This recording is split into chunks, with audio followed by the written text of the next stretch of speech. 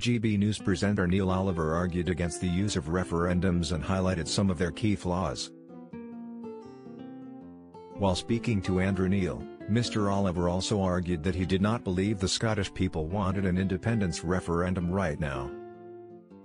He also added that he believes leader Nicola Sturgeon and the SNP are aware of this. He insisted that referendums simply reveal divisions and the losing side would quickly dismiss the results.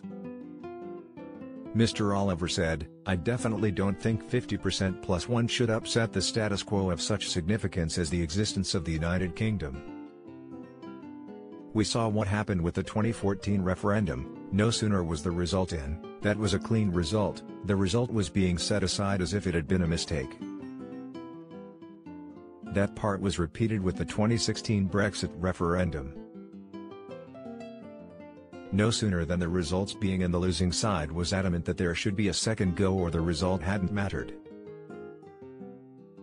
For me that undermines referendum, as they have been put forward on the last two occasions, only serve to expose differences and underline division."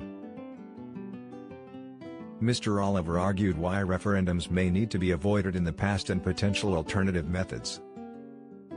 He said, "I don't think they are the way ahead. I would say that if you are going to have a referendum to decide something so significant you would have to have it in place that a much more significant majority than 50% were in favor of upsetting the status quo. These are questions for another day. I don't think the appetite is genuinely there for a referendum on Scottish independence. I think Nicola Sturgeon and the SNP know it. First Minister Nicola Sturgeon has long argued for another independence referendum and insisted the Scottish people have a right to choose and change their mind. Prime Minister Boris Johnson, who has the final say on a referendum, has repeatedly dismissed calls for a referendum. He has insisted that the 2014 referendum was a once-in-a-generation vote and there was not a need for another one so soon.